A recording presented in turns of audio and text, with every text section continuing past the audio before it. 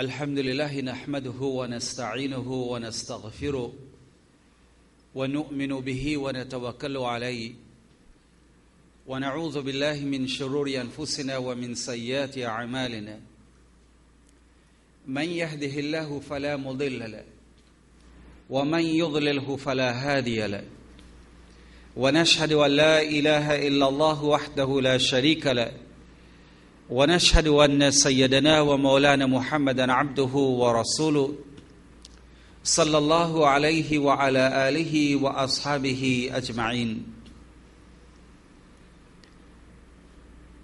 Alhamdulillah, all praises are for Allah Azza wa Jal. All praises are for Allah who has blessed us in many different ways. We thank Allah subhanahu wa ta'ala for giving us this opportunity to be in this blessed gathering so that we can teach and learn the sacred and the perfected way of life that Allah has given to us. Allah subhanahu wa ta'ala is very kind and merciful to His servants. But the servants at times do not recognize that. Allah Himself says in the Quran, certainly He, Allah, is dhu fadlin ala nasi. He is full of grace to people. He continues to bless them in many different ways, giving them one thing after the other. As Allah Himself says in the Holy Quran, that we have given you every single thing you have asked for. Everything you have asked for. Let's look at the life of a human being. Let us look at ourselves. At different points in time, we need different things. And the needs we have, they vary from each other. Today, as a young man who have finished schooling, you want to work. Allah gives you a work. Then you begin to work. You want to be married. Allah gives you a spouse. Alhamdulillah. When you are married, you want a place to put your spouse. You want a house. Allah gives you a house. When both of you are living, you want children now. Allah gives you children. When you have children, you want to save for your children, for their education, for their schooling. Allah gives you that. With the increase of responsibility, Allah gives you an increase in wealth. Sometimes, Allahu Akbar, this is Allah's qadr. Sometimes a man is alone, he says, how can I take care of a wife? When he becomes married, he can take care of a wife now. And when he is married now with his wife, and they are thinking about whether they should have children or not, they are speaking about, we don't have sufficient to feed the children. If we have a child, milk and pampers and all these things. When Allah gives you a child, you find the means to look after your child. And you get more than one, and another one, and another one. And every time you get, there is an increase in your wealth and in your salary and whatever it is. Because Allah will take care of everybody. And when you have children now and everything is going good, you want grandchildren now. Subhanallah. You want to have a good son-in-law for your daughter, and you want to have a good daughter-in-law for your son. That's the desire. Allah gives you that also. When we become old, we want to live more. A man reaches 50 years, and when there is a little shukrana, everybody is saying, we wish he could live another 50 years, as if nobody wants to die. When you reach 100, there is the desire to live even another 50 years. Allahu Akbar.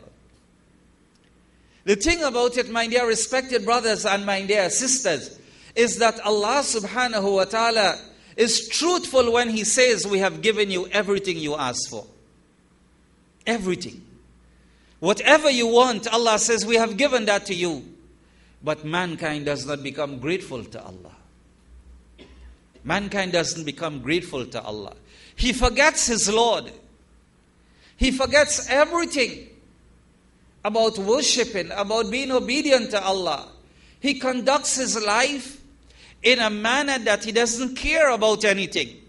As we say in our language, in a dokida manner. He forgets Allah. He does not worship Allah. He does not perform his salah. He does not do his duties to Allah. And then one day Allah wants to teach him a lesson and he becomes sick. He gets into a serious accident. Something bad happens to him.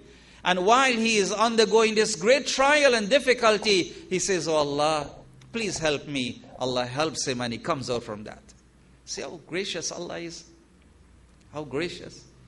But he says, but man is ungrateful. And man cannot understand what he is doing. And in whatever he is doing, he is bringing destruction to his own self. If a man, the hadith of the Prophet ﷺ says, if a man decides to worship Allah, that doesn't do Allah any good. And if he decides to reject Allah, that doesn't do Allah any bad. The good and the bad comes to the individual himself. So this is why, my dear respected brothers and my dear sisters, the reason I have highlighted this point is that to be in a gathering wherein Allah and His Messenger, they are mentioned, is one of the most auspicious and blessed gathering. The Sahih Hadith of the Prophet sallallahu alaihi wasallam says that Allah subhanahu wa ta'ala has appointed angels on the face of the earth. The only maqsad and purpose of these angels is to roam about at the different places to see where there are gatherings in which Allah is mentioned. Where are those gatherings in which Deen, Islam is mentioned? Where are those gatherings in which mention of the Rasul sallallahu alaihi wasallam is being made? These angels roam about searching for those, and when they find it, they come and they sit and they report, they give that report to Allah, that we have gone to this place and these people are engaged in many different activities of Deen. These people are mentioned about Deen. In today's world, this is the weekend night. Where do you find many people in our country? Where do you find many Muslims now? Where are those people? Is it that they do not need the Deen of Allah? Is it that they do not need to know about the Deen of Allah? Is it that they are ulama and allama? They know everything? That they have no need to learn anything more? No, they have a lot of need. And they know about cases, and they know about bayans, and they know about lectures that are being held in different places. For what? When an alim comes to lecture, does he speak about politics? When an alim and a scholar comes to lecture, does he beg the people for money and food? No, na'udzu billah. This is not the case. They come to teach and come to spread the message of Deen. This is why they come. They come to teach people Islam. They come to learn also, because by speaking they learn. By speaking, their iman grows up also. Ikhlas comes in, because they are the first hearers of what they are saying. Their heart is closer to their mouth than the hearts of the other people. So whatever is uttered passes their heart first. This is the effort of the Deen of Allah. This is the effort. And this brings us to the topic of discussion. Based on what we see around us, based on what we see from the conduct and attitude of many people, and we reflect on the beautiful tradition of the Prophet sallallahu alaihi wasallam, we will realize, Allahu Akbar, the Prophet sallallahu alaihi wasallam was truly inspired by Allah of the occurrences that will come on the face of the earth. In a hadith that has been recorded by Imam Bayhaqi, the Prophet sallallahu alaihi wasallam said, "Yushaku an ya'ti 'ala an-nasi zamanun." He says, very soon a time will appear before man. La yabqa min al-Islam illa rasmahu, illa ismahu. Nothing of Islam will remain except the name. Subhanallah. La yabqa min al-Islam illa ismahu. Nothing will remain of Islam except a name. Only a name that is being heard. The greatness of the religion of Allah is only known to be Islam. When at the time of the Prophet sallallahu alaihi wasallam, the greatness was also attributed to the followers of Islam. But the Prophet sallallahu alaihi wasallam said, only the name will remain. وَلَا يَبَقَى مِنَ الْقُرْآنِ إِلَّا رَسْمَهُ. The Prophet ﷺ said, and nothing will remain of the Quran except only the words that you see. Only the rusum, the rasam, the letters, the nadam, the arrangement that people are reading again and again. It doesn't have any benefit. In another hadith, the Prophet ﷺ said, soon there will be reciters of the Quran, that they will recite the Quran. That Quran, which is so powerful, and it is so great, that Allah subhanahu wa ta'ala says, لَوْ أَنزَلْنَا هَذَا الْقُرْآنَ عَلَى جَبَلٍ لَرَأَيْتَهُ خَاشِعًا. You will see, if this Quran was revealed on a mountain, you will see this mountain shatter into pieces out of the fear of Allah. Allah subhanahu wa ta'ala speaks about the believers in the Quran. It says, Allah says about the believers, what is the quality of the believer? What is the conduct of a believer? He says, وَإِذَا تُلِيَتْ عَلَيْهِمْ آيَاتُهُ زَادَتْهُمْ إِيمَانًا. That whenever the Quran is recited to them, their iman goes up. Subhanallah. Their iman increases. Tears come out from their eyes out of the fear of Allah that comes from the Quran. From the Quran. Allahu Akbar. This is why you will find that the Sahabas radiallahu ta'ala anhum, sometimes when they begin to read the Quran, they cannot pass one ayah of the Quran. They will read it. They will weep. They will read that same ayah again until they fall unconscious, just pondering over that ayah. Over one ayah of the Quran. This is the power of the Quran. Subhanallah. But then, what does the Prophet sallallahu alaihi wasallam say? The attitude and the conduct of the people will be such that they will be far away from the Quran. What the Quran mentions and what is in their life are two separate things. Zameen asman ka faraq. Difference between the heavens and the earth, the skies and the earth. What is there is something else, and what might be in their lives, it is something else.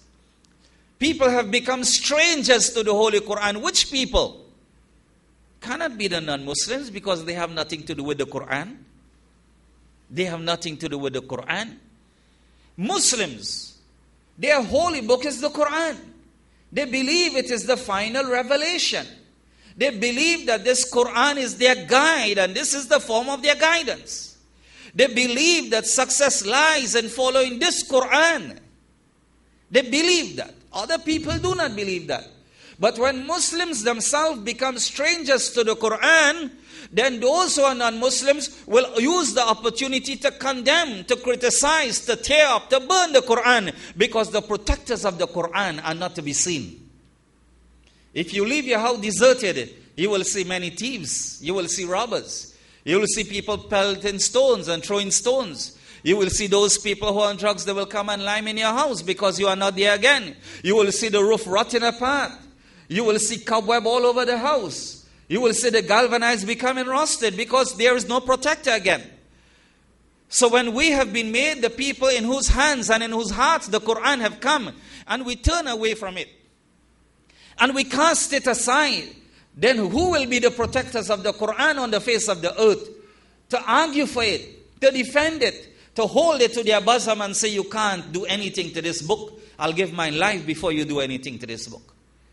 This is why on the Day of Judgment, the Holy Quran itself says that the Prophet sallallahu alaihi wasallam will say, Ya Rabbi, O mine Lord, O mine Allah, mine people, they have turned against this Quran. They have left alone the Quran. They have taken this Quran mahjura. They have by leaving it alone. He will complain to Allah. On the Day of Judgment, he will say, Oh Allah, mine people, I gave them the Quran, but they left it alone. So this same Quran, which is our guide, which is what is right before us, it is like, subhanallah, it is a door that is open, and that door is filled with light. And there is someone over the door calling us towards that door. Enter this door. Enter this door. As the hadith of the Prophet says, but while you are going towards that door, there is a door on your right, there is a door on your left, there is another small door, there is another small door, and before you could reach that big door, where there is light in it and someone is calling you, there are many doors on the side. Every time you pass and every time you take a footstep, somebody in that door is calling you towards it. You make another footstep, one on the left side of that door is calling you towards it. The Prophet ﷺ said, the big large door you see in front, that is the door towards the Quran, to Allah. The caller to that door is myself. I have been sent to call you to the door. But all these small doors that you have to pass are the doors where shaitan is calling you. Every footstep you take, Satan is trying to tempt you. Satan is pulling you here, he's pulling you there, and he wants to distract you from going to that right place. So sometimes people do not get the opportunity to reach there. They fall aside and they go inside the door and they are lost forever. They have lost their direction. They have lost their focus on life, and that's it for them. Subhanallah, may Allah protect us from that. So the Prophet ﷺ says, that Quran which came from Allah, people will take it in such a manner that only the words of the Quran will be there. People will take it in such a manner that only the words will be recited in the most beautiful way. But as the Prophet ﷺ said, it will not even pass going down to their heart. It will be recited in the best possible manner, but it will not even go to the heart. Subhanallah. So the Prophet ﷺ said, that time will come. لا يبقى من القرآن إلا رسمه, that the Quran will only be pages. It will only be the Arabic script. The guidance will not be achieved from it. People don't practice upon it. It will just be there in a book that when you want to get the blessings, you read it. When you want to send the blessings, you read it. But there is nothing about getting guidance from it and following it. The Quran has become something which is a formal book now, used for special occasions. The Prophet ﷺ said, he said also that time will come. The time will come where he said, Masajiduhum amira. Masjids will be very big. Masjids will be built in a very beautiful manner. A very beautiful manner. Masajiduhum amira. Big, huge, lofty, beautiful. وَهِيَ خَرَابٌ مِّنَ الْهُدَىٰ. But it will be empty of guidance. Subhanallah. Empty of guidance. My dear respected brothers and my dear sisters, you know very well that in many of our masajids, there is hardly anyone to come there for salat. Hardly anyone. In many of our masajid, look at the population of Muslims living in the locality and look to see how much attend the masjid. It's an insignificant amount. You might find in a locality about 500 males. For Fajr, you have 3 people. Allahu Akbar. For Fajr. Everybody gets up in the morning to go to work. 3 people. For Dhuhr Salat, you might have a little more than that. For Asr Salah, you may have a little more than that. For Maghrib, you will have probably a little more than that. And for Isha, it decreases again because everybody, they are taking their dinner and they are looking at the news. This is why the Prophet says, masajid will be built, but empty of guidance. It will be empty. Not only it will be empty, but another thing the Prophet ﷺ told us. He says, لا تقوم الساعة, the hour of judgment will not come. حتى يتباهى الناس بالمساجد, until people will begin to boast about their masjids. Allahu Akbar. In other words, people will compete with each other in saying whose masjid is better than whose. Whose masjid is bigger than whose. Which one is more beautiful? That will be the maqsad of building a masjid. Sometimes there is a need for a masjid in an area. People are gathering. People are coming together to decide. And you know the requirement. What is needed is a place, a good place, that is comfortable for the people to come to the masjid and perform salat with peace and tranquility. That is what is needed. to join people with Allah, to join the makhluk with the Khaliq, the creation with the Creator. But then you hear people giving their advice and they are making statements. We want to have the best masjid in Trinidad. When people see it, they must open their eyes and say, wow, that is the best. Exactly as the Prophet said. There was once upon a time that they did not even have masajid on the face of the earth. The Prophet ﷺ's own masjid was built with mud walls, unbaked brick. There was absolutely sometimes no mortar on it. The roof was just above the head. The roof of the masjid was with date palm leaves that when rain fell, it will pass through, it will go on the ground, and when they made sajda, the mud and the dirt will show up on their face. That was the Prophet ﷺ masjid. No musalla, no carpet, the bare sand like that. The bare sand. But this masjid was the best masjid on the face of the earth after the Haram Sharif. And that small place there, which has become big now, Allahu Akbar, when you perform one salat there, you get thousands and thousands and thousands of blessings. That small place there. A masjid, a jamaat is the people, not the building. We must understand that. It is the people. There is no sense in boasting about your masjid if guidance is not there. If people are not attending the masjid. If people are not benefiting from the masjid, if people are not rendering services in the masjid, in fact, that will be a burden for the Muslims of that community.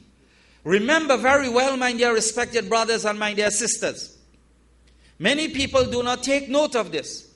But whenever the Muslims of a locality build a masjid, it is their responsibility to upkeep that masjid. It is their responsibility to attend that masjid. It is their responsibility to teach Islam in that masjid. If they do not do that, all of them will be accountable to Allah. All of them. So if a masjid is such that no one comes for Fajr Salah, and the door remains locked, and no one comes for Dhuhr Salah, and no one comes for the other Salat, all the Muslims, especially the males, who's supposed to be there, they will be accountable to Allah on the Day of Judgment. This is their responsibility. A masjid is not a museum you build and you leave it open like that. It's not a bare room. There is a maqsad of building a masjid. And the maqsad is that you have to frequent the masjid. You have to frequent the masjid. You have to take care of the masjid. So much so that even in the matters of i'tikaf, when the month of Ramadan comes in and the last 10 days come, if nobody from among the males decide to make i'tikaf in that masjid, all the males are accountable to Allah. Because it is the haqq and the right of the masjid upon the Muslims that somebody must stay in that masjid for i'tikaf. That's the haqq and the right of the masjid. So, with all of these things being mentioned, which we know about, in the traditions of the Prophet ﷺ, he says, a time will come. لا تقوم الساعة حتى يتباهى الناس بالمساجد. That a time, the hour of judgment will not come until people begin to boast about their masajid. Masjid will just be about boasting. Which one is bigger and better than the other one? And then the Prophet ﷺ said in the other hadith, which we have quoted, Masajiduhum amiratun. Masjids will be big, huge, lofty. وَهِيَ خَرَابٌ مِنَ الْهُدَى, but empty of guidance. No iman. Hardly anybody. So we must pay attention to these things, because the Prophet ﷺ was given a great amount of knowledge by Allah subhanahu wa ta'ala. And it is, Allahu Akbar, it is a great favor from Allah subhanahu wa ta'ala that the Prophet ﷺ himself would say at times that many prophets were told about certain things that will appear. But Allah has given me such knowledge about what will really appear that no other prophet was given such knowledge. And this is why there are so many things mentioned about the signs of the hour of judgment. As Muslims, we believe very well. We believe that the world will not go on forever and ever. There is the time of destruction. There is the time of resurrection. There is a time for judgment.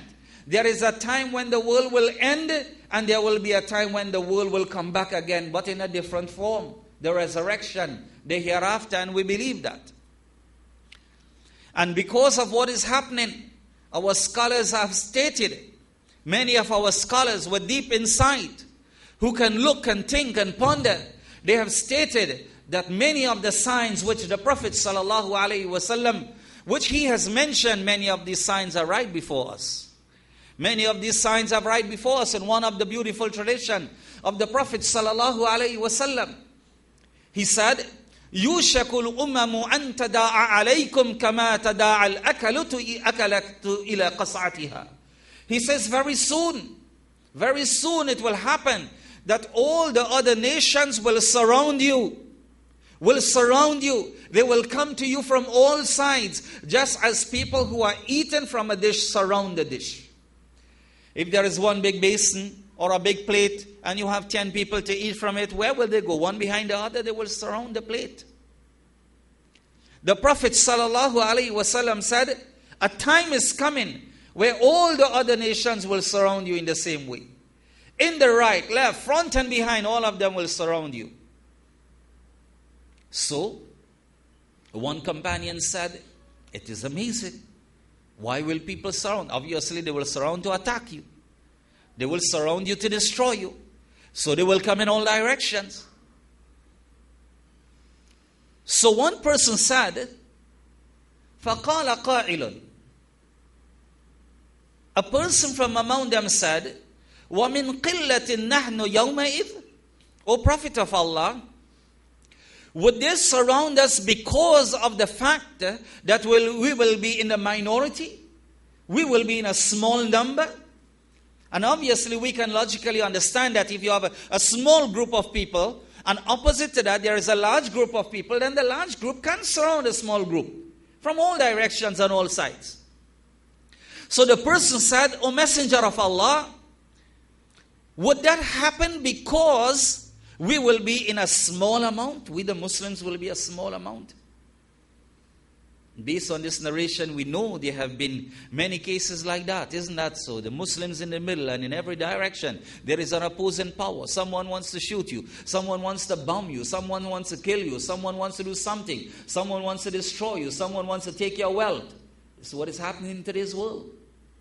From all sides. There are attacks from every direction. We are in the middle.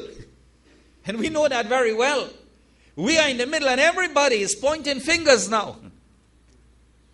And they are writing books and throwing slangs and sending people to investigate us. Hear what they are saying. See where they are going. Subhanallah. That's a reality. You can't escape that. Like if everybody is coming down on your throat. That's how it occurs. If you travel to a Caribbean island, it's the same problem. If you go to another country, that's the same problem. Wherever you go to a place, you get a stamp because you wanted to go there, that's a problem in the whole world now. Subhanallah. Exactly as the Prophet ﷺ said. And he spoke when Islam was rising to glory. When Islam was going up and up and up, that's the time he spoke. He says, no, it will climb down. It will come down. So the Sahabi said, O Messenger of Allah, would this happen because of the fact that we will be a small amount? The Prophet ﷺ says, بَلْ أَنْتُمْ يَوْمَئِذٍ كَثِيرٌ. No. But at that time you will be a large amount. Allahu Akbar. You will be a huge amount. You will be in the majority also. You will be a big group. As you know, Muslims normally boast. Islam is the fastest growing religion on the face of the earth. Islam, this is what is said again and again. For every one person who accepts another religion, 10 people accept Islam. Statistics, there is there. Islam is growing like wildfire in the West. Islam is moving. Where are the Muslims if Islam is moving? Where is the power of the Muslims? Subhanallah. How it is that when we see Muslims in this country, being attacked and bombed up and whatever it is, you have all these other non-Muslim countries taking people. Come here and live. We understand your situation. Come here and live. We understand your situation. But nobody from the Muslim country says, come here and live. We don't see that. Everybody on the international news, you will see which country is given how much to that country. People are suffering. Flood, earthquake, destruction. But you don't see Muslim countries, how much they are given. You don't see anything. Is it only about sadaqah and zakat you have to give? In the whole year, the only thing you give to your neighbor is qurbani meat? What about the other days he's starving? And qurbani meat, you give him so much as if it's for the whole year also. Because you tell yourself, I can't eat a whole cow by myself. What you'll do? No. The purpose and the maqsad of giving these things and sadaqat and khairat, it's to build in our heart the love for charity. That every single time there is a reason to give, you give. You may have given all your zakat already, but there is a need. Your love for that person, love to give, makes you give. Say, don't worry, I have given, but inshallah I'll get more blessings. That's the way Islam has trained us. That's the way Islam has trained us. So therefore, the Prophet ﷺ said, you, telling the Sahabi, the companion, it's a lesson for all of us, you will be in great amount. Big crowds you will be in. But how would you be? How would you be? وَلَكِنَّكُمْ غُثَاءٌ كَغُثَاءِ السَّيْلِ. But you will be like the froth of the flood water. That's how you will be. You will be like the froth of the flood waters. That's what the Prophet ﷺ said. This is how you will be. Now look at the similarity and the similitude that the Prophet ﷺ has given. We know froth. Something makes froth on the water. What is the nature of that froth? There are two things about the froth. One is that whichever direction the wind blows in, the froth is going to go in that direction. Doesn't have any power to withstand and stay one place. Isn't that so? And no matter, there might be big bubbles and a lot of froth. The entire top is frothy. You put your hand there, it's broken down. You put your hand, just one finger you put and everything goes down. We understand what the Prophet is saying now? You will be like froth. You will be in great amount, but you will be powerless. You will be weak. You won't have a voice. Nobody will fear you. Nobody will be worried about you. Nobody would even think about what you can do to them, because you will be like the froth on the water. You will go in any direction. They throw you and kick you, you will go there. They come today and say, Muslims of this country, all of you have to shave your beard. We say, Sami'na wa ata'na, we hear and we obey. In order to come to our country, you have to change your Muslim name. We say, Sami'na wa ata'na, we hear and we obey. Just allow us to enter, that's it. We'll be weak, no power, no strength to remain firm on the iman which Allah has given us. That's what the Prophet ﷺ is saying. You will be like froth. Going in any direction the wind blows. Whichever direction the force pushes you, you're going to go in that direction. And just a little hard word, you are frightened. Like a little touch and the froth goes out. One little harsh word. We'll do this if you don't. Okay. I'll do it. Anything you say. This is what the Prophet ﷺ says. There was once upon a time, during the time of the Sahabas radiallahu ta'ala, and the times afterwards, the Muslims commanded such respect that all the surrounding territories, the people of Rome, the people of Persia, all the surrounding territories, they just heard that the Muslims were coming to preach Islam, and they started to tremble like leaves. They started to tremble like leaves. When the Muslims were going into some parts of Persia and on that direction, the people there, just in order that the Muslims should not enter, they broke down the bridge. They broke down the bridge. The Amir of the Muslim army and the group came by the bridge. Thinking now, how are we going to reach to this place, and we have to reach the message of Islam? He raised his hands and made dua to Allah, and then he said, we are in the path of Allah, let your horses go into the water.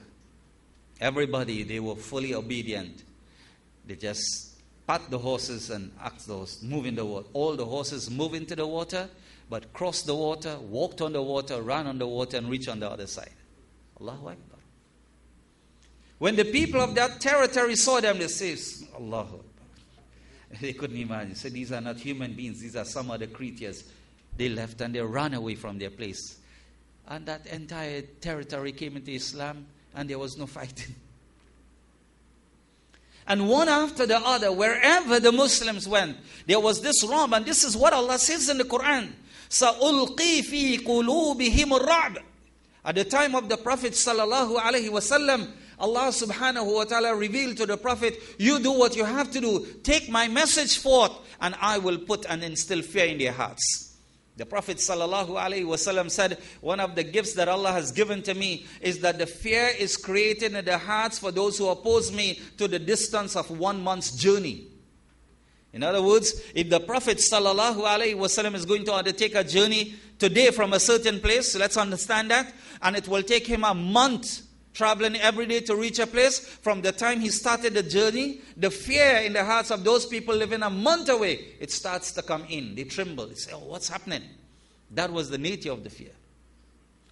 Umar radiallahu ta'ala, and when people simply heard his name, they used to become fearful. This is how Allah blessed the ummah of the Prophet sallallahu alaihi wasallam. And the Muslims always, wherever they went, it was in this way. That on one hand, you had 40,000 and the Muslims they were 3,000. 3,000. On some hand, in the case with the battle against the Roman Emperor, Hercules, they were about 200,000 or 300,000 on one side.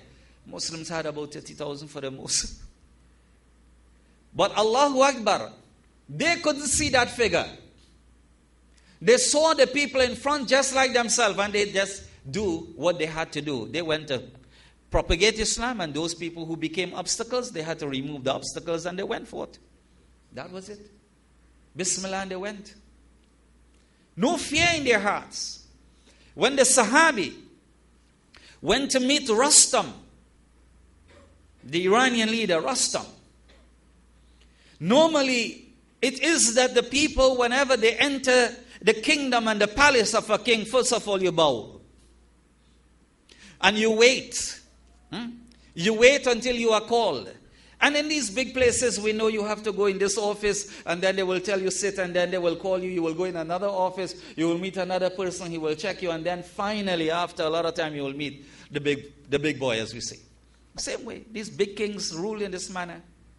So when that Sahabi went to give the message to Rustam, who was the Iranian leader, to tell him what we are coming for, to teach and preach Islam, he rode on his horse. He entered into the kingdom on his horse. The horse trampled on the red carpet, and he stood right in front of the king. Everybody became upset. He didn't bow before the king. He didn't show worship to the king. And he had his spear in his hand, and he was digging up the carpet. The most expensive red carpet. That carpet was so expensive, when Iran came into Islam, they distributed in booty the mal ghanimat, the booty, spoils of war. The Sahabis, each of them get a small piece of that red carpet, a small piece. And that small piece fetched thousands of gold coins, one small piece. Thousands of gold coins, so expensive. And he started to use his spear, piercing it. Everybody became angry. Started to complain to him. He said, we fear Allah alone. I have come here to deliver a message to you. And he placed his message, and he walked out. Fearless. There was no fear for others, because once the fear of Allah comes in the heart of a person, no other fear can come in that heart. Understand that? Once the fear of Allah enters into the heart of a person, no other fear can come in the heart. No other fear. And once there is no fear of Allah in the heart, all the other fears will come in. The fear of this, the fear of that, the fear of the other thing, the fear of poverty, the fear of death, all the other fears. So that fear is something that Allah subhanahu wa ta'ala placed in the hearts of the unbelievers and the non-Muslims for the Muslims. That was always there. The Muslims walked fearlessly. Wherever it was, in the territories of the non-Muslims, they walked. People, 10, 15 different people came to attack them. They were just moved fearlessly because Allah was in their heart. The fear of Allah was in their heart. They were not bothered and worried because Allah subhanahu wa ta'ala placed fear in the hearts of the other people for these people. And as long as we walk on that path, then this is what Allah will continue to do. We wouldn't fear other people. Once we fear Allah, other people will begin to fear other people. It's the truth. Not a fear that you're going to harm them, but the fear that, listen, let me not do anything to this Muslim brother or this Muslim sister. Allah creates that. But what will happen when the Prophet ﷺ said, وَلَكِنَّكُمْ, but you will be غُثَاءٌ كَغُثَاءِ السَّيْلِ, you will be like the froth on the flood water. What will happen at that time? Why we will be so powerless? Why will the Muslims be at that time so weak? The Prophet ﷺ says, وَلَا يَنْزَعَنَّ اللَّهُ مِنْ صُدُورِ عَدُوِّكُمْ الْهَبَّةِ, because Allah will take away the fear that your enemies had in their heart for you, that was in their hearts. Allah will take that fear away. They wouldn't fear you anymore. That is what Allah will do. Allah will take out that fear. You will become fearful and they will become fearless. That is the result of that. That is what will happen. They wouldn't be fearful of you anymore. They wouldn't even think about who you are and what religion you belong to. They would not even look at your history in the past. They see what victory and honor granted the Muslims. You will be nothing. The Prophet says you wouldn't have any name, you wouldn't have any fame, nothing. Because the fear that they had in their hearts, Allah will take that away. They will feel a sense of strength now and power. That we rule, we can do everything. So Allah will take away from their hearts this that is called al-habba, that fear which was in their hearts from the time of the Prophet ﷺ. And what will Allah put in your heart? Allah will take out something from their hearts and Allah will put something in your hearts. What will Allah put in your hearts? وَلَا يَقْذِفَنَّ اللَّهُ فِي قُلُوبِكُمْ الْوَهَنِ, Allah will put wahan in your heart. Allah will put wahan in your heart. فَقَالَ قَائِلٌ, so one person, a Sahabi who was there, he said, Ya Rasulallah mal wahan, O Rasulullah, O Messenger of Allah, what is this wahan about? Because the Prophet ﷺ is telling us that you will begin to be scared of others. You will fear them. They speak loud, you're ready to cry. They talk loud, you're ready to leave your country and your home and everything. You are so scared that will happen. But how can we be scared? How can we be scared when we have Allah on our side? Allah is the most powerful. Allah is the greatest. Allah controls the heavens and the earth. Whoever has Allah on their side, how can that person fear? You know, it's just like you are scared to walk down the road. Let's say you are scared to walk down the road. And there is this big bajon, as we say. Everybody fears him. You know, he is well equipped with all this armor. He says, don't worry, let's walk down the road. Nobody can do you anything. No, you feel good. Isn't that so? The fear goes from your heart. You walk relax. And he reaches you at home. You say, no, go safe. No problem. You feel that sense of comfort. That peace, security. No fear in your heart. Why? Because you had somebody at your side who was strong and powerful. That's why. And when we have Allah on our side, we worship Allah 5 times a day. We raise our hands in dua, begging Allah, praising Allah, glorifying Allah. Allah is on our side. Allahu waliyul ladhina amanu. Allah is the protector and the friend of the believers. How can we be coward? We can be cowards. The Prophet ﷺ used to make dua to Allah and say, "Oh Allah, I seek refuge in you from cowardice." A cowardice shouldn't come in the heart of a believer. Because Allah's love is there. He recognizes who Allah is. But then what will happen is that when the fear comes out from the heart of the people for you, Allah will instill wahan. So therefore, when we find ourselves in a situation like that, fearing what this person will say, fearing what that person will say, fearing what they're going to do, if they're going to do, and we live like this, we have to recognize that something has come in our heart.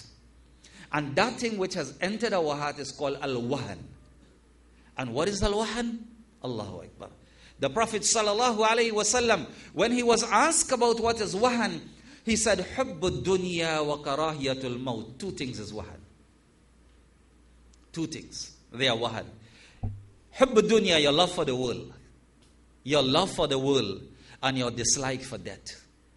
And whenever these things come in the heart of a believer, he must become scared and frightened.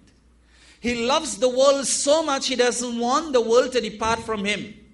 He loves the world so much, he cannot give up any part of it. He loves the world so much, he will do everything for it.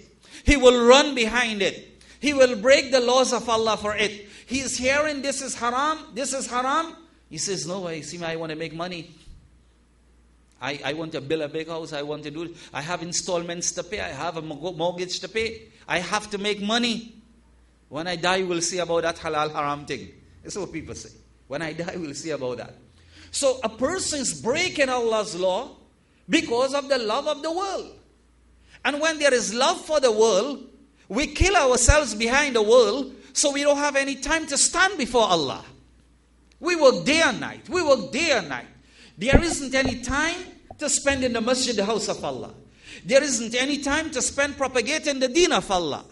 There isn't any strength in our body to get up for a few rakats of tahajjud in the morning. Even to get a few minutes in the morning after Fajr to open the Quran and recite it, we don't have that time because we have worked ourselves night and day. We become so tired that we can't even spend a few moments for the sake of Allah. The love of the world is taking us far away from Allah. How can we get Allah's help? And the other thing is karahiyatul maut. We fear death so much that anytime a person says, if you do that, I'll kill you, we begin to tremble. How can we fear death? What is today, tomorrow, or next 100 years? We have to die, isn't that so? We have to die. We didn't come here to live forever. So in whatever way Allah chooses to take us, we must be ready to go. But when man fears death, he is going to run away from every such thing that he feels threatens his life. He will run away from it. He will run away from it. The Prophet ﷺ said, because of these two things, you will become weak. You won't have any power in you. One, your love for the world makes you far away from Allah. As the Prophet ﷺ said, the heart of a human being is only one. We don't have two hearts. The heart of a human being is one. And that one heart is such a container that cannot take two opposite things at the same time. If there is light in your heart, there can't be darkness. And if there is darkness in your heart, there can't be light. They are two opposites. Similarly, the love of the world is opposite to the love of Allah. The love of Allah is opposite to love of the world. Your heart cannot have these two things. You can't have love for Allah and love for the world at the same time in your heart. You can't do that. Because the heart is only one. It's a receptacle like that. So if there is love for the world in the heart, it means there is no love for Allah in that heart. And if there is love for Allah in the heart, it means alhamdulillah, that's a good sign there is no love for the world. Love for the world doesn't mean that we give up eats and drinks and we give up whatever Allah has given us from comfort. No. We use it, but we use it to get closer to Allah. We work hard to feed ourselves, our family members, those who are dependent upon us, to live a comfortable life, but not forgetting that 5 times a day we have to perform salat. We must give zakat. We must give sadaqat. We must give khairat. We must observe the fast. We must sit and spend time in the deen of Allah. We cannot let the love of the world take us away from this, our duty. This is our duty. So the Prophet ﷺ told us about that. He told us also about protecting our deen. Protecting our deen is the most important thing. We are Muslims, yes. But if we don't check ourselves and we begin to do things that a Muslim not supposed to do, we're going to lose our deen. And whatever we do, it's based on the knowledge we have about that. Isn't that so? This is why the Sahabas used to say that the knowledge you have about your deen is your deen itself. Because whatever you know, that's how you're going to practice. Let's say you learn from a person sometime in life that Zohar Salat has 3 farz, not 4. What will you do? 3 or 4? 3. That's what you learn. And if you learn that in the Maghrib Salat there are 4 farz, not 3, what are you going to do? Perform 4. Until one good day you seek knowledge, or somebody tells you, they say performing Salat, say, brother, Maghrib is 3. Say, no, I learned 4. Say, no, brother, it's 3. He says, show me in the Quran where there's 3. The whole ummah, the whole world knows that's first in the hadith of the Prophet you are performing. No, the point I'm making is that what you know, the knowledge you have about something is what you are going to practice. So your knowledge is your practice. Your knowledge is your religion. If you know a wrong thing is right, you're going to do it always, thinking it is right. That is how it is. So the Prophet ﷺ, based on his teachings, the Sahabas used to say, since your knowledge is your deen, and what you practice, look to see who you are taking your knowledge from. Because if you take your knowledge from people who can cause you to be misguided and deviated, you shall be misguided and deviated. But if you take knowledge from those people who can guide you on the correct path, keep you on the correct path, inshallah you will reach the required destination to Allah subhanahu wa ta'ala. Your actions will be good. Your knowledge about Islam will be good. Your practices will be good. Your ideologies will be good. Everything what's supposed to be correct in Islam, you would know that when we take knowledge from the proper people. And what did the Prophet sallallahu alaihi wasallam say?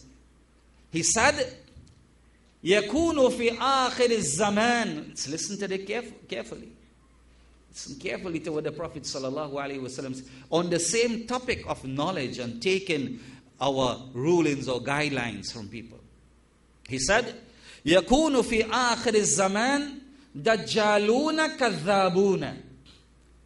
He says, there shall be at the end of times, at the end of the world, there shall be liars, false bearers. They will teach you false things. They will preach false things. They will propagate false things. Kadhabun, liars. Dajjal. A Dajjal is called a Dajjal because he hides his true identity. That is why a Dajjal is called a Dajjal. This is why the Dajjal, the Antichrist, will be called Dajjal. Because being a false person, he will claim to be Jesus, Isa alayhi salam. So he's hiding his identity to deceive people. So the Prophet sallallahu alaihi wasallam also said, before the hour of judgment, 30 Dajjal will come.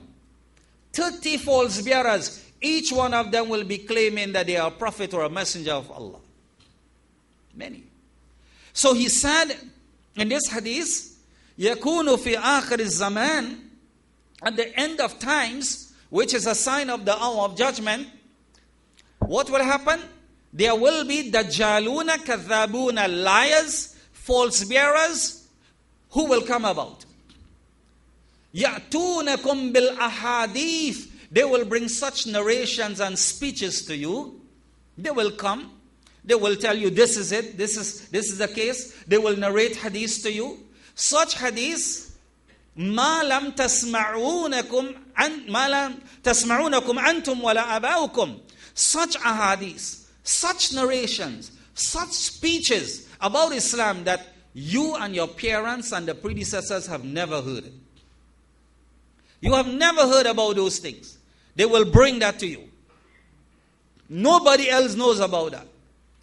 Such speech, explanation, preaching and teaching is not to be found from anybody from among the early centuries of Islam coming straight down. It's not there.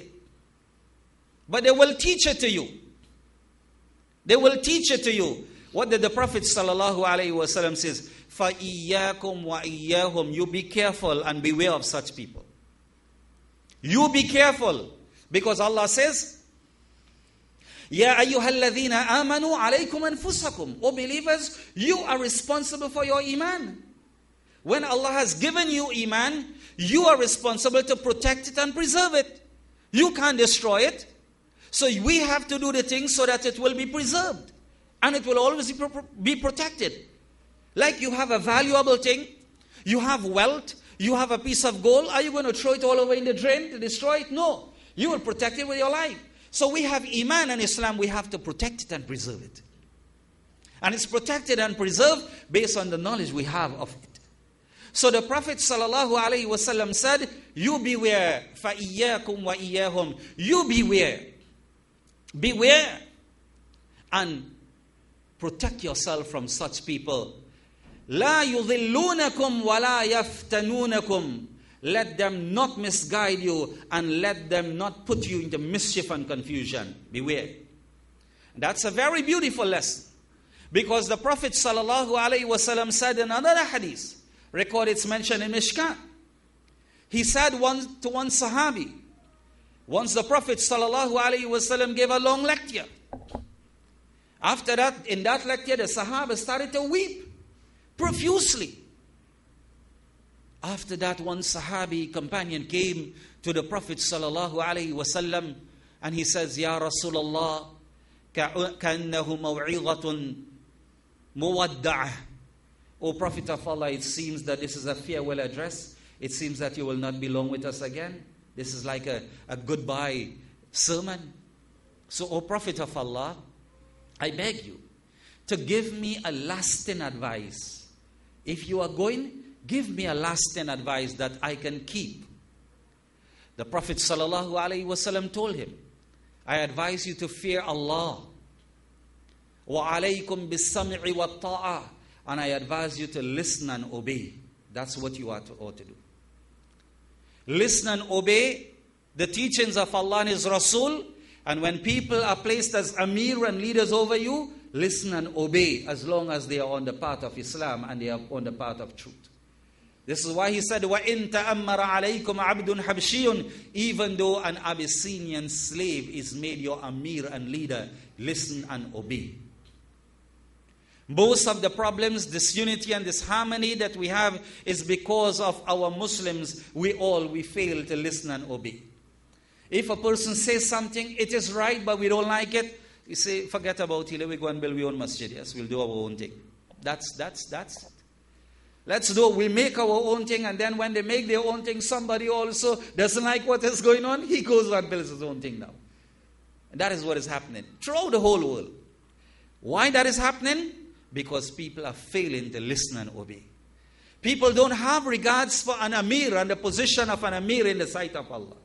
A leader is chosen. Why would the people choose a leader? To walk on him? To listen to him, isn't that so? That's why we choose a leader.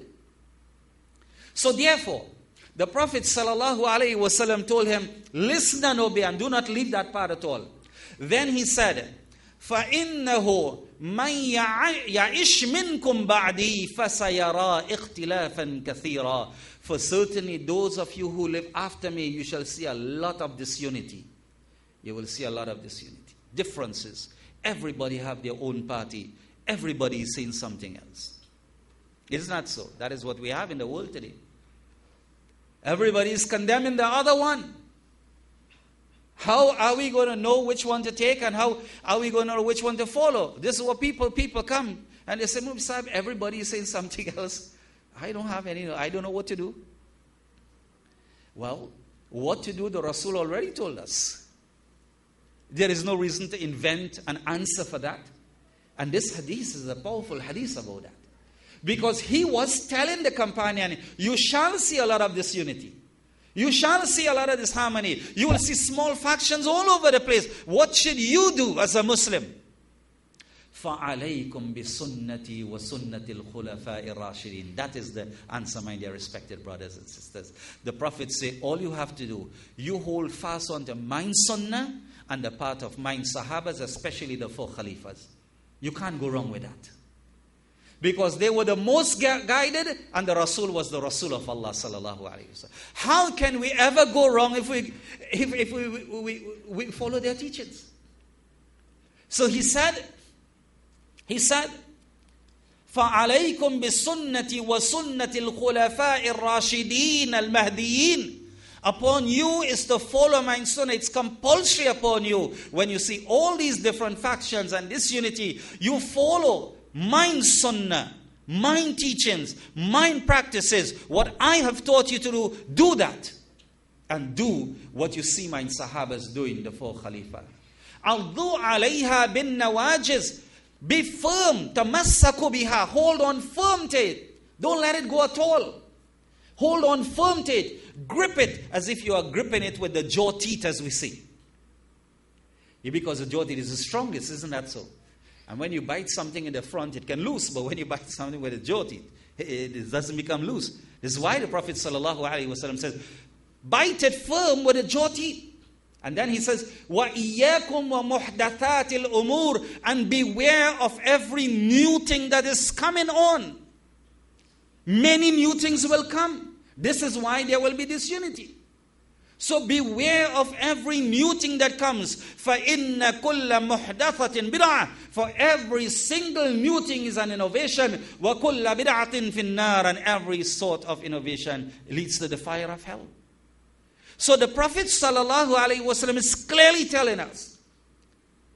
Muslims always are asking, this one is saying that, this one is saying that. Well, forget everybody and follow what the Prophet said. That's the answer, isn't that so?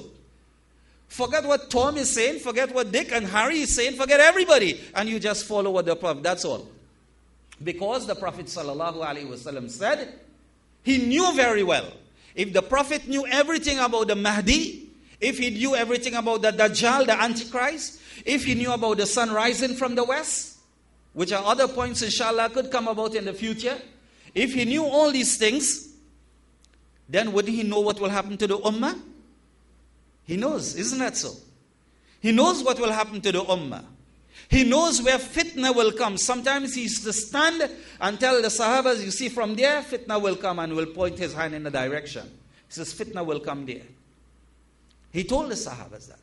He even told them there will be 30 leaders of the Quraysh. 30 leaders came. He says the young boys will rule. Yazid was the first young boy who ruled in about 60 AH. He told us that. Every single thing. So did the Prophet ﷺ not receive knowledge about what will happen? Sure. He says, the other people divided themselves in 72 sects, and mine ummah will divide themselves into 73 sects. كلهم في النار إلا واحدة. All of them will go to the fire of hell except one group. One group. So the Sahaba says, Ma hiya ya Rasulullah. What is that one group, O Messenger of Allah? He said, Ma ana alayhi wa ashabi. He says the group that will go to Jannah, because 73 were heading to Jahannam, the fire, and one group alone will go to paradise, Jannah. So everybody, like we also would like to know what that group is. So if I gave a bayan here and I didn't tell you when, who is that group, then everybody will say, which is that group? I want to know if I'm there in that group. So the Sahabas also were like that. O Messenger of Allah, what is that group? The Prophet ﷺ says, that group that follows such a path, that my teachings are in that path, and the teachings of my Sahabas are on that path. That is the group. Nothing else. Nothing else.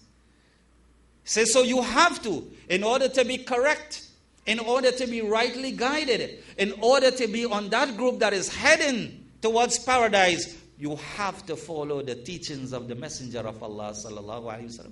And we cannot forget the Sahabas, because the Sahabas are the ones who sat with the Rasul, who listened to his talk, who did everything he did and followed his footsteps in their life. So we have a pattern that was left for us. Anytime we want to know anything, Look at the lives of the Sahabas. What did they do? What did Abu Bakr do? What did Umar do? What did Uthman and Ali radiallahu ta'ala do? He said, Ashabi kan nujum bi-ayyihi muqtadaytum ihtadaytum. He says, my companions and Sahabas are like the guidance stars. In the olden days when there was no compass, people used the stars to be guided. They're in the ocean, they will look at the stars. They're in the desert, they look at the stars. They take that as a direction. And it gave them good, true direction. So the Prophet says, mine, Sahabas, are like those guidance stars. If you follow them, whichever one you follow, you will be guided. That's a promise of the Rasul sallallahu alaihi wasallam. So he was telling us about what he told us. The point was about, he gave us information about what we should do to ensure that we are always guided. To ensure. And he told us what are those things that could bring destruction. Many things he told us about that will bring destruction. In one beautiful hadith he said, يَمْسَقُ قَوْمٍ مِّنْ أُمَّتِي فِي آخِرِ الزَّمَانِ قِرَدَةً وَخَنَازِيرٌ. He said some people, they will be disfigured at the end of times, and those people will be from mine ummah. Listen carefully to what he said. Some people will be disfigured at the end of times, and they will be from mine ummah, mine followers, and they will be disfigured into the shapes of apes and swine. Qiradatan wa khanazir, apes and swine. Allah will change. They are human beings. Allah will change their shape. Tomorrow they will look like either an ape or a swine, a pig. When the Sahabas heard that, they were surprised. Just imagine somebody is telling you some Muslims will be disfigured. And we know what? Islam is the correct religion. It's a true religion. Isn't that so? Once you're a Muslim, alhamdulillah, you're on guidance. But being disfigured, being changed into a monkey, an ape, being changed into a pig or a swine, say, wow, who are those people? So they said, they were astonished, because the Prophet said, min ummati, from mine ummah, from my nation.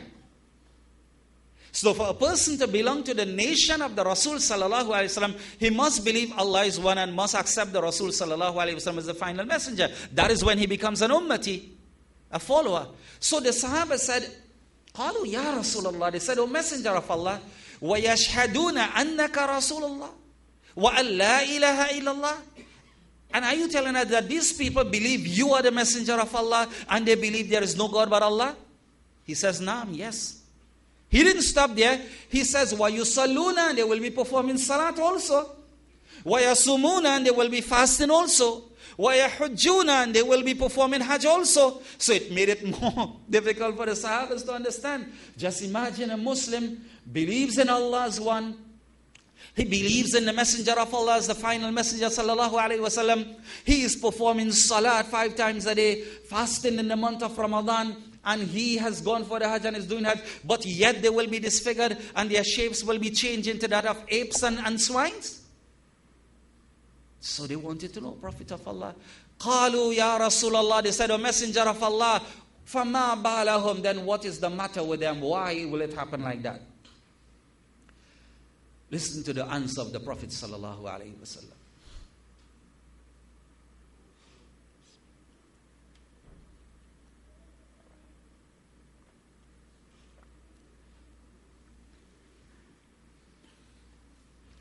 The answer that the Prophet sallallahu alaihi wasallam gave is a teaching for all of us.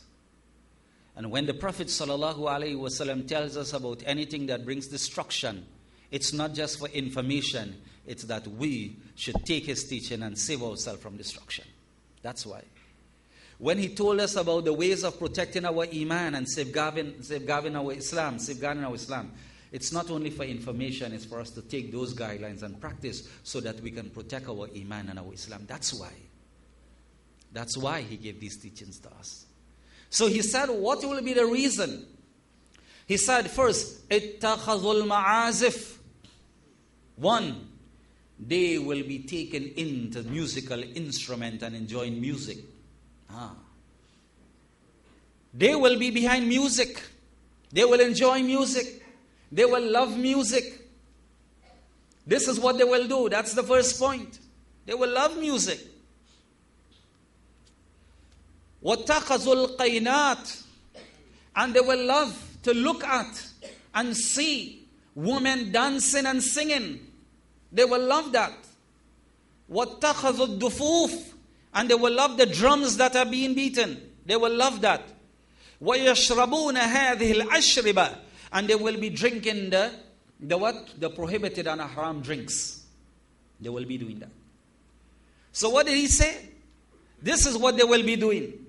Music. Music is totally haram. All sorts of music, totally haram. There is no allowance for music at all in the Sharia of Islam. The Prophet ﷺ said in the authentic hadith, which has been recorded in all the books, Allah has sent me to break up all these musical instruments. That is why I have been sent, to break it up. Allah has sent me to break up the flutes. The Prophet ﷺ was very, very harsh on one occasion. On one occasion during the time of Abdullah bin Umar radiallahu ta'ala, and it was Abdullah bin Umar. He was passing with his khadim through a place. And when they were passing by, some people were moving with their camels, according to one narration, camels.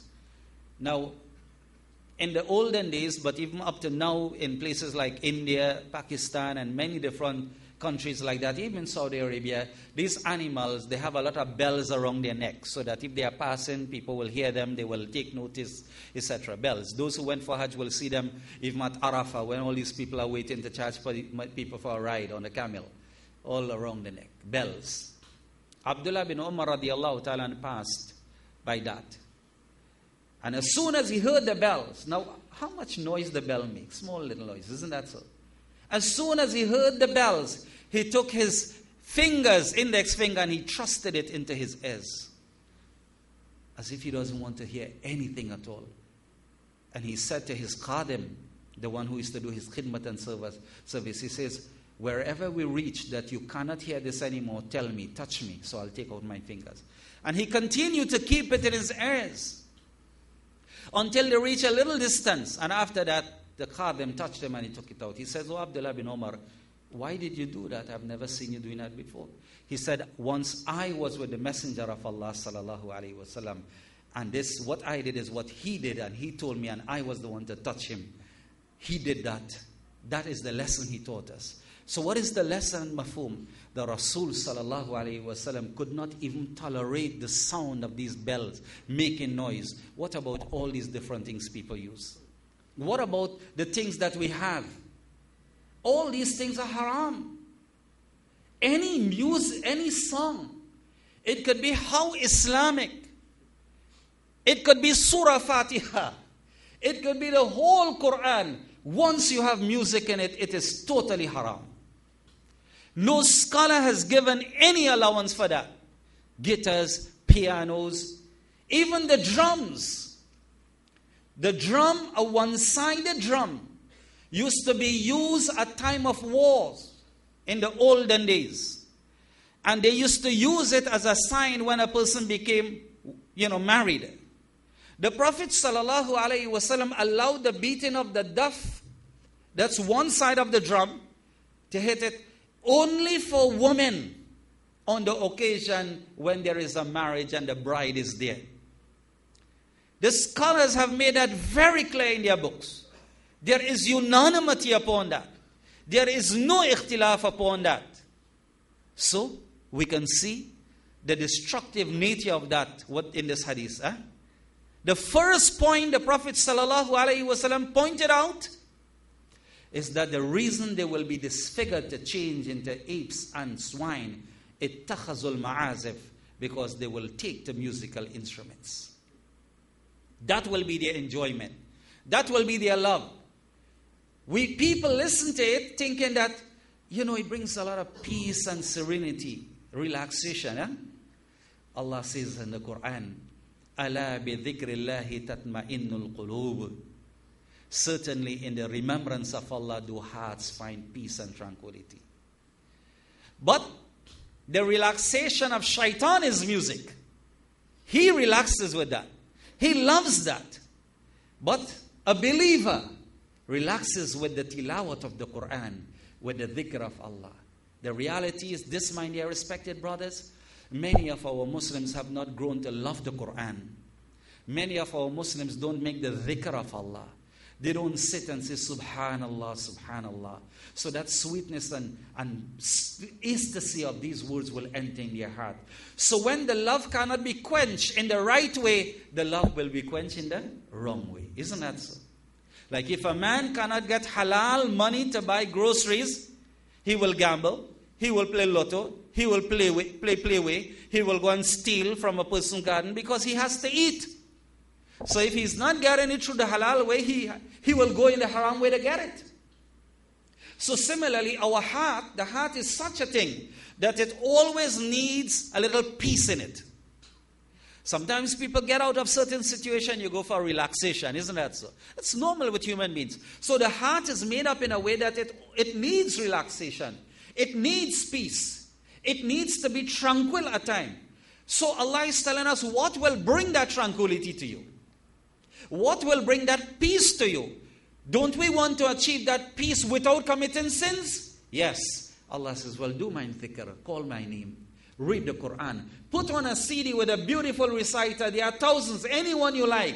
Whether it is the Imams of the Haram, Allah has blessed them, subhanallah. The Quran, whether it is recited, subhanallah, it's so touching. It's recited with so much meaning that tears starts to flow from your eyes. Allah has really blessed and put power in the Quran. Allahu Akbar. When you hear these reciters with ikhlas and sincerity, you will realize there is nothing better on the face of the earth than the Quran. And Allah loves, the hadith says, Allah loves to hear the Quran being recited in a sweet manner. Allah loves that. That is beloved to Allah. So therefore we have to get away from that, because that music type of thing will take us into a serious destruction. Take us very, very far into the fire of hell. The Prophet says, and people will take taqaynat, dancing women. Na'udzu billah, in the world today, singing and dancing women, that this has become a trend. To the extent that for every advertisement there is a woman singing something and showing off her body. Whether it's a motor car that people want to advertise, or it's a toothpaste or a toothbrush, don't we look at what happens? For every single, if it's a battery, if it's a torchlight, whatever it is, somebody is there. Why? This is shaitan, Anna. That's why a scholar says this is the path for the Dajjal. It's been paved. So when the iman of the Muslims are weakened, then when the Dajjal come, he will get a lot of followers, because the iman is weak. They wouldn't even be able to recognize the falsehood of the Dajjal. They will think that he's the truth. This is the game shaitan is playing. Weaken your iman. Weaken it. Weakens the iman. So when your leader, who is the Antichrist, come, you will follow him. That is the game shaitan is playing. So therefore, this is what we are seeing. In this satanic environment, in this satanic time that we have come in, this is what is being shown on television. This is what you will see on the front page, and the whole Guardian Express is normally filled with all these things around the season. Women, their bodies exposed. The Prophet ﷺ said, listen to what the Prophet ﷺ said. He says, Sanafani min ahli nari lam arahuma. He says there are two groups. There are two groups. But before we do this hadith, that just the hadith we were quoting, the Prophet ﷺ said, so people will take to that. They want to see. Now, sometimes Muslims get caught up also, looking at these things on television. Obviously, they must feel a bit of shame in them when others are sitting. You know, they have their family members. But then, what some Muslims say, no, I just want to see the costume. What is there in the costume? What is there in the costume? You want to see the costume? Well, go where they are making it and look at the costume itself. You know, in order to be logical, if it's only the costume, go where they are making it and look at the costume. You don't have to look at, something. It's totally haram. These people are actually naked, and you're looking, na'udzu billah, how can people in their correct senses look at these things? Totally haram. This is qainat the Prophet is speaking about. Singing, dancing woman, na'udzu billah. May Allah bring this end to these evils that have dominated the world. Evils. The Prophet ﷺ says, and people take to these intoxicants. Anything that is intoxicated, people take to it. The Prophet ﷺ says, Fabatu, they will go to sleep at night. They will be involved in all their things. For example, a Muslim who is like that, what he does, put on the television, looks at these things late, and then he goes to sleep. Isn't that so? That's the last thing, and he goes to sleep. The Prophet ﷺ says, Fabatu, they will go to sleep at night. فَأَصْبَحُوا, and when they get up in the morning, they will be disfigured. They wouldn't see the human face in the mirror. They will see either the ape face or the swine face on them. The Prophet says that will happen. Things for them will be going good. But then a time will come when they go to sleep and get up in the morning, that will be it. They will be changed totally into apes and swine. The Prophet ﷺ spoke about what we were just indicating to. He said there are two groups. There are two groups from the fire of hell that I have not seen. But they are going to come on the face of the earth. Two groups of people. He says, قَوْمٌ, one group of people, they are those people. مَعَهُمْ سِيَاتٌ كَأَذْنَابِ الْبَقَرِ. In their hands are something like whips. Resembles the tail of a cow. Referring to what? In their hands shall be weapons. يَضْرِبُونَ بِهَا النَّاسَ. And they will be using these weapons to roam all over the place, killing people. This is one group that will come. And you and I know very well that is the order of the day, isn't it? So people moving around with weapons. The Prophet ﷺ says, a time will come, it will be happening in such a manner, لا يدري القاتل فيما قتل ولا المقتول فيما قتل, that the murderer wouldn't know why he's killing another man, and the murdered one wouldn't know why he was killed. People are asking the question daily, but what did I do wrong? But they are being killed. A man shoots another one and he doesn't even know the other one. He has never met the other one. So the murderer doesn't even know why he's killing the murdered one doesn't even know why he has been killed. The Prophet says that's a sign of the hour of judgment. The widespread murdering, that's the sign of the hour of judgment, as recorded by Imam Bukhari alayhi rahmah.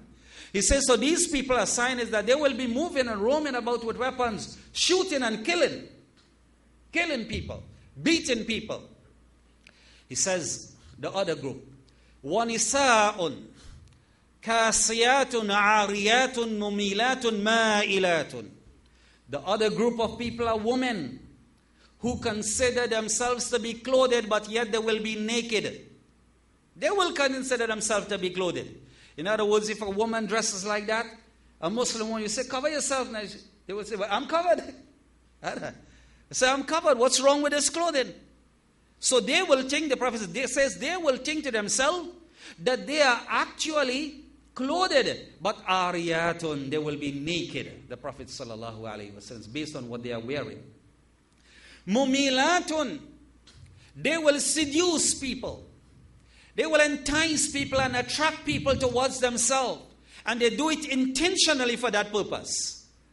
To put on a manner, to show up a manner, to show their bodies so that they can attract and seduce people and call people and put people. They want to be seen. They want to know that others are looking at them. That is mumilatun. They pull people towards them. Ma'ilatun. They are also attracted to other people, the male. The Prophet ﷺ said, رُؤُوسُهُنَّ كَأَسْنِمَةِ الْبُخْتِ الْمَائِلَةِ. Their head will be like the hump of camels. He was speaking about the style and the fashion of the day, is that they will comb their hair. They will comb their hair. You know, men have adopted that also. There is a name given to when you cut at the side low and on top it's very high. It's haram. Haram. What's the name? Mohawk. Inna lillah. That's a style. Exactly. Look how exact the Prophet ﷺ was. The woman started to do it first. Cutting hair short and on top it's very high. Like the humps of the camel. Now men have adopted that. As the Prophet ﷺ said, one of the signs of the hour of judgment is men will begin to wear women's clothing and women will begin to wear men's clothing.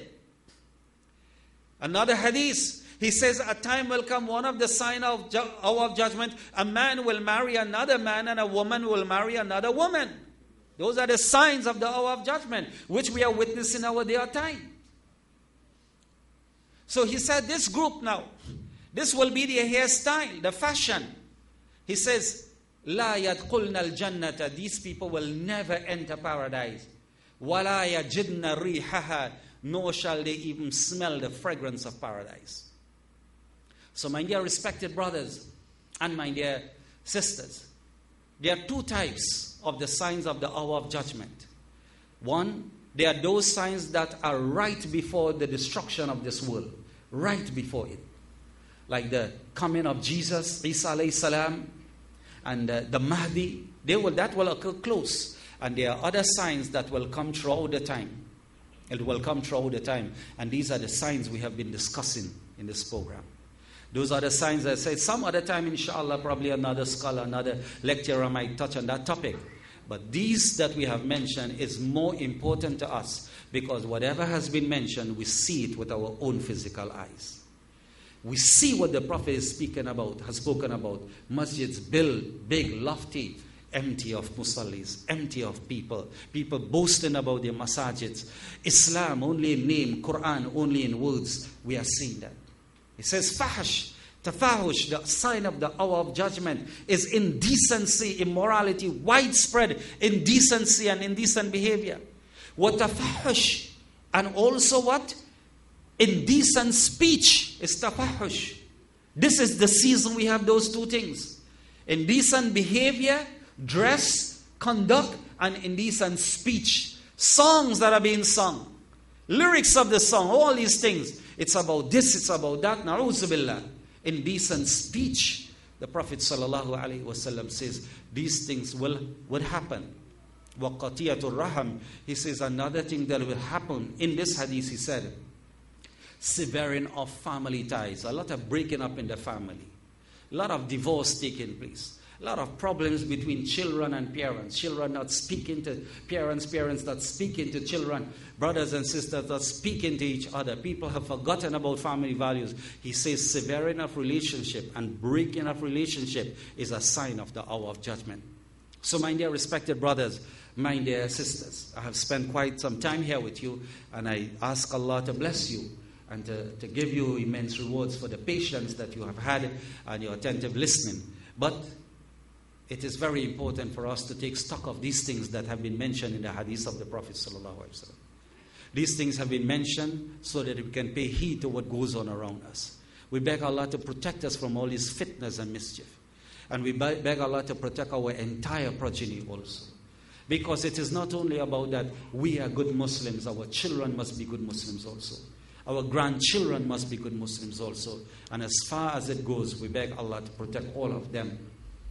And we must take heed to the words of the Prophet ﷺ. Do everything, I urge myself and you.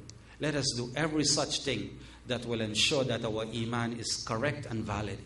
Let us do everything to ensure that our knowledge about our deen is also correct and perfect. And also our practices. Stay away, I beg of you, and I remind myself, stay away from all these types of indecency and immorality that has taken the world like a tidal wave. In every direction you look. Openly propagated. If any Muslim goes in the open today, or any person goes in the open, and they start a placard and they start to talk about ban carnival, they will look at you as a madman. Say, this man is mad, something is wrong with him. This is what religiousness has reached to. This is what indecency has reached to on one side. That indecency and immorality is understood as the way of life. And what you are saying of the correct thing, this is looking as it's outdated and backward. This is what has happened to the world today. We ask Allah to protect us. This is staying away, but we must help ourselves stay away from these things.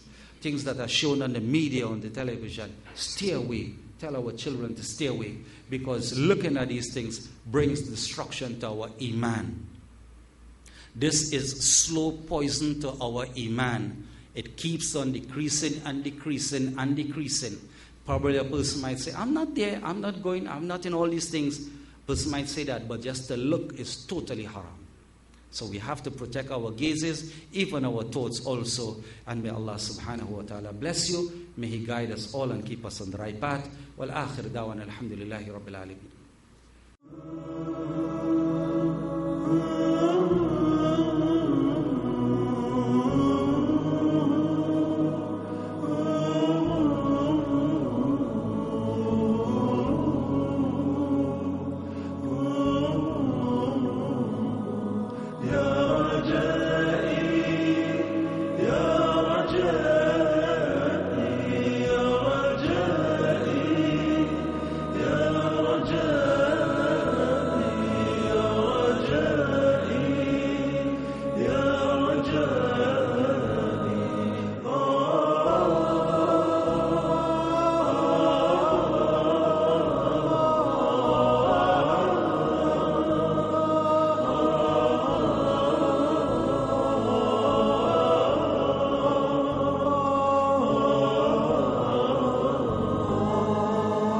شاء